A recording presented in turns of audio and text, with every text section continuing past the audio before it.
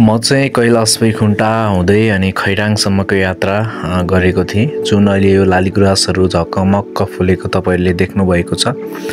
यसलाई चाहिँ कैलाश बैकुण्ठ भन्दो रहेछ। अनि म कैलाश बैकुण्ठ हुँदै खैराङसम्म गएको थिएँ। अनि खैराङ मा चाहिँ एकदमै डाँडाकाँडा एकदमै राम्रो सुन्दर देखिदो रहेछ माथि डाँडामा हैन।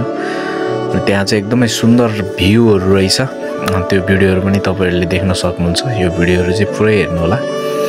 अनि हामी 2 दिनदेखि 3 दिनको यात्रा गर्दाखेरि एकदमै अनि रमाइलो भएको थियो।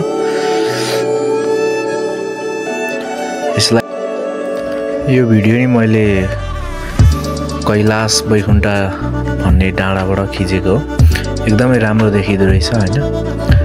अनि अझ यो मेरो अब क्यामेरा मोबाइलको क्यामेरा अलि राम्रो नभएर हो, नत्र धेरै राम्रो ठाउँहरु छ त्यसमा। त्यहाँनिर कैलाश बैकुण्ठ भन्ने ठाउँमा चाहिँ धेरै राम्रो लाग्यो मलाई हैन। अनि म खैराङको यहाँ भिरहरु, खैराङको त्यो पाखा पखेरोहरु म तपाईहरुलाई देखाउँछु। भिडियो चाहिँ पुरै हेर्दिनु होला है।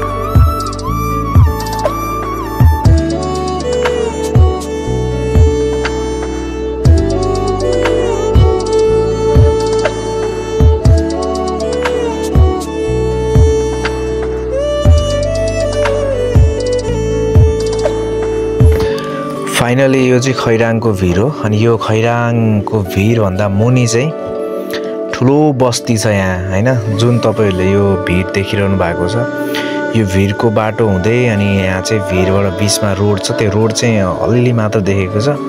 त्यो रोड हुँदै म त्यो खैराङ गाउँमा पुगेको थिएँ। अनि त्यो खैराङ गाउँ चाहिँ म तपाईहरुलाई देखाउँछु है। अनि यो जुन अब ल हेर्नुस् है, खैराङ चाहिँ ठ्याक्कै यो डाँडाको मुनि पर्छ। यो जुन गाउँहरु तपाईले देख्नु भएको छ, यो जुन गाउँहरु हैन, यो रोडहरु देख्नु भएको छ, यो चाहिँ खैराङ हो। बिचमा यहाँ चाहिँ खैराङ पर्दो रहेछ।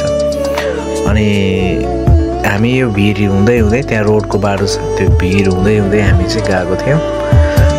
जुन तपाईले त्यो खुरिलो देख्नु भएको डाँडाको भिर, त्यहाँ चाहिँ बाटो छ है, रोड छ। त्यो रोड हुँदै हुँदै हुँदै यो रोड देख्नु भएको छ तपाईले, यो रोड हुँदै हामी चाहिँ अनि ओरालो झरेर त्यो खैराङमा पुगेको थियौं। अनि खैराङ भन्दा अलिकति माथि पनि लालीगुराँसहरु झपक्कै फुलेको छ। हेर्दाखेरि यस्तो देखिएको छ। यो भिरहरु एकदमै राम्रो देखिने हैन। अनि राम्रो ठाउँ लाग्यो मलाई चाहिँ। अब तपाईहरुलाई कस्तो लाग्यो कमेन्ट गरिदिनु होला है प्लिज।